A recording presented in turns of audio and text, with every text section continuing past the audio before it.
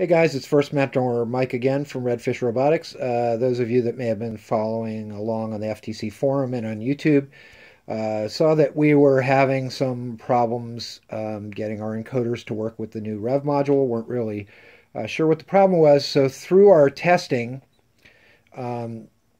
we originally, if you saw the video earlier, we had matrix 12-volt motors on here from our old control system that we used last year, and they were fine with the modern robotics system. It's these motors here. Thanks, Cameron.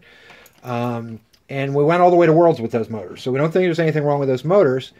But because we had built a drivetrain with the Andymark 40-to-1 motors, which are hiding down in here, we decided to take that same encoder code and test it with the Andymark Neverest motors, and the encoder code seemed to be fine.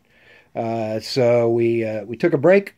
We got something to eat thanks to Robot Mom, and we came back.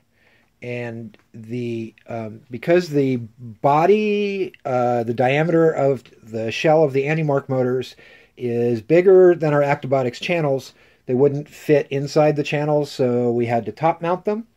So we used two of the regular Andymark, I think 31 millimeter mounts.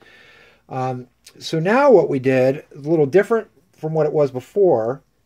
Now this 80 tooth gear is actually permanently affixed to the channel, and these Andymark 60-to-1 motors with this 24 tooth gear, I believe, or 32 tooth gear, are actually, as you'll see in a second, are actually driving around the outside of this gear, and we appear to have plenty of torque now. And then we just tied the two arms together so we can do a little demonstration.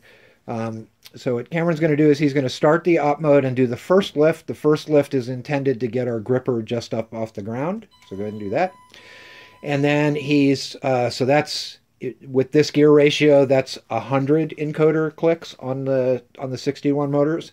And then he's put in the 3 stops that we believe are approximate of the 6, 12, and 18 inches that we'd need to lift glyphs into the crypt. So go ahead and run those 3. And then 12, and then that one for the 18, and then all the way back to 0.